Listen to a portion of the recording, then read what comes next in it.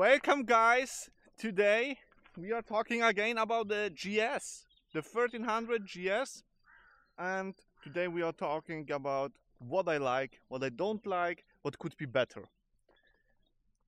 There could be every time something better, so let's talk about maybe what should be better, let's say so, and have a look or deep look into the bike. What could be better on the GS?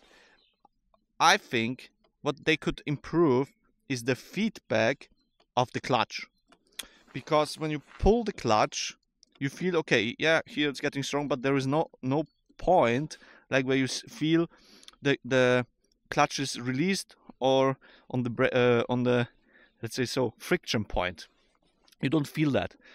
I have a better feeling, for example, on my HP2, but this was something already on the 1200, and this came with the water-cooled engine already, that they then don't really have this feeling, and you just release the clutch and you feel, okay, now it's going forward. So that's something could be improved. The next thing where I say could be improved is and most people will complain, is the shifting. And the shifting could be a little better, but I would say it's on this one already quite perfect. It's really from other GSs, that's the best one. It's still missing something to the 4 cylinders and 2 cylinders, of course, but this is something, I think it's something from the drive shaft and gearbox. This is a connection that is not allowing better shifts, so that's something quite tricky. The next thing what I like is this option, let's say, so you can put it down and then it's down and you can ride, and then when you want to stand it up and it's not disturbing you anymore, because the old one was disturbing me a little bit, and this is why I was riding without, and for off-road I didn't need it. The next thing, the shift lever by itself, it's plastic, and that's not good for my opinion.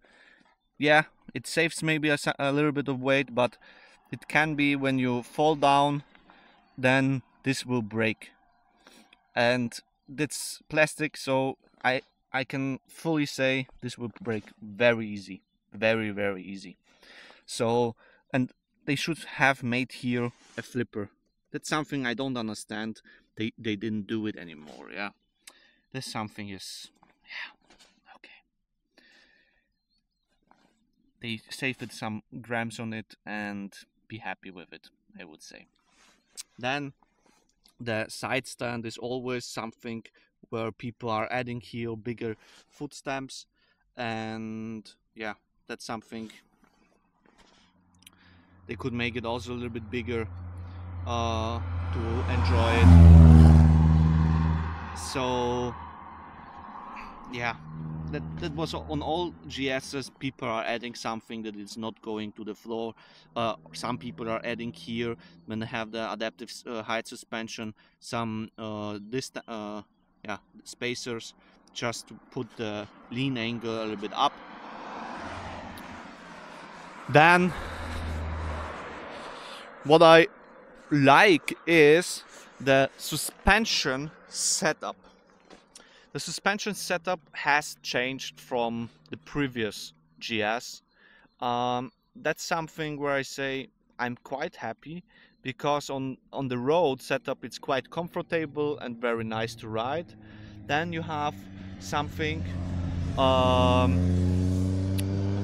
where you change to dynamic, and when you change to dynamic, yes, it's harder, but on the old one it was really so that it was like flat hard, and it was doing like, let's say, it was damping, but it was really like, let's twist the rebound and damping down to the maximum, and that's our dynamic mode. And here you feel that the system is really like operating, and also in this in Vienna you have this bumpies where the train is going, and I was riding with the dynamic mode on.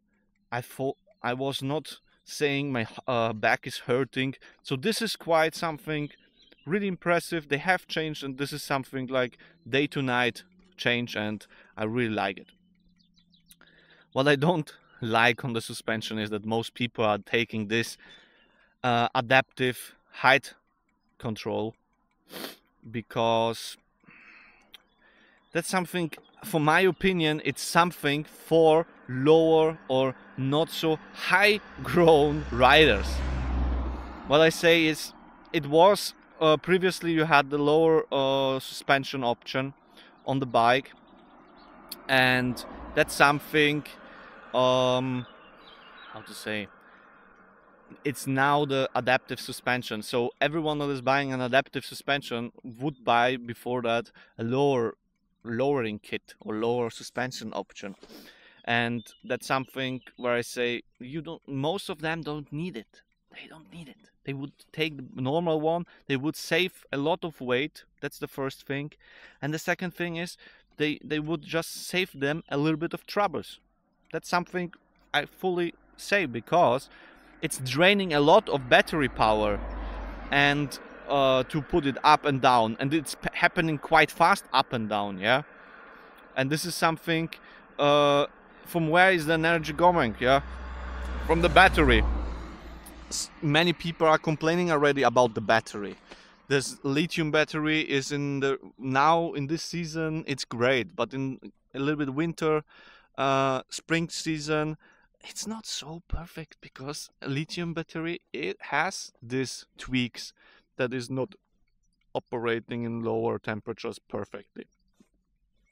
And then you need to understand that this battery needs like a wake up, and the wake up you do, I push the button, the bike is going on, and then the bike starts a little bit to drain the battery, and it's keeping alive, and then I press the start button. So then it's working, yeah. But you hear it already, it was not starting perfectly. So that's something they need to change with software. They need to change something, because it's not perfect, yeah. Okay, you can change to the normal battery. Yes, you will add already again some kilograms, but is this the way to go? I don't think so. Okay. The next is the panniers, yeah.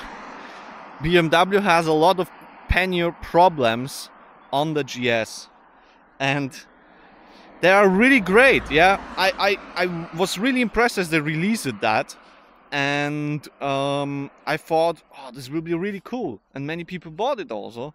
And then it came out that they needed to send it back because there are some errors with them, that they are opening by itself, then the key is taking out the whole key fob and so on. So yeah, that's not perfect. That's not a premium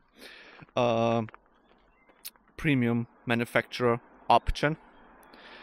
Then what I like is here that it's like from design, the seat is taken a little bit longer, so it feels like you would sit here on this whole surface, yeah.